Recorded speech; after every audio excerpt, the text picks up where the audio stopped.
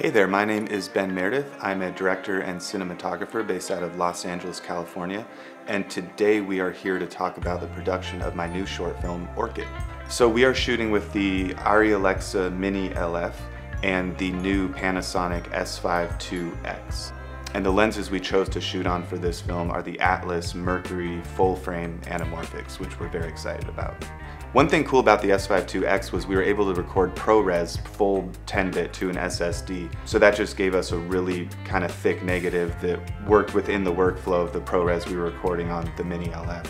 We basically put the S5IIX through every purpose we could given its small form factor. So it was on a Ronin, it was on a motion controlled dolly system, we used it handheld, we even boomed it off of a Menace arm for like a bird's eye shot, which is something, any one of those scenarios, the Mini LF, the builds, and it just would have taken too long to do with that big of a camera. So the S5IIX really helped us out to just move faster, get it on different rigs and different things for different shots really quickly, and it just helped us make our day.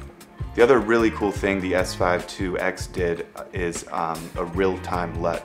So what we did was we created a transform LUT, which basically takes Vlog and puts it in the color space of ARRI Log C. And by doing that, in post, we were able to just have a color workflow that was a lot more consistent and a lot quicker to match these two cameras. LUMIX cameras actually play an incredibly important part of my life as a cinematographer. The LUMIX camera system was literally the birth of my career as a cinematographer. Those are the cameras I learned on, and those are the cameras I still use to this day.